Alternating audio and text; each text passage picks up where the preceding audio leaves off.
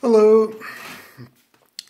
There's this awesome technique that I've been using that's really starting to pay, I'll just say, dividends in life. It's called the Bengston healing method. That being said, I don't really use it for healing. Healing isn't really what gets me going. So the reason I bring it up though is because even if you're not the type of person who really wants to heal others, the technique that's used in order to do that has a side effect of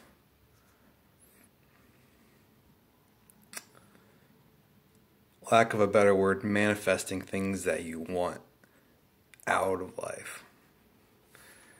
Everyone already does this naturally, and it's generally a more natural flow in your life where things just kind of gently happen over time, which is nice. However, this other technique is a lot more forceful. It's more like a jackhammer to your life. It will force things to happen in your life, or what you want to happen can happen. So that being said, you might not like it for that reason. You might want a more gentler approach that maybe Reiki or Qigong kind of provides. And I use manifestation cautiously because of how it's generally used in society. So people are, number one, triggered by it because of something that they've already seen on YouTube. Someone telling them already to believe in something a certain way rather than trying it themselves.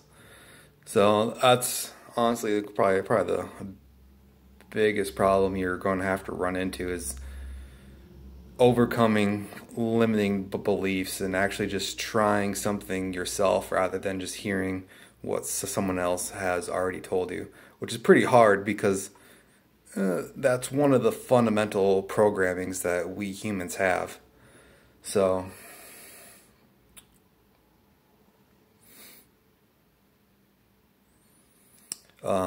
oh yeah, that's what I was going to say.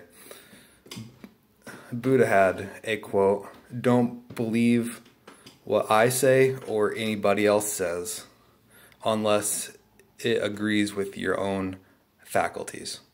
That's not his exact quote, it's just something that just came to mind. And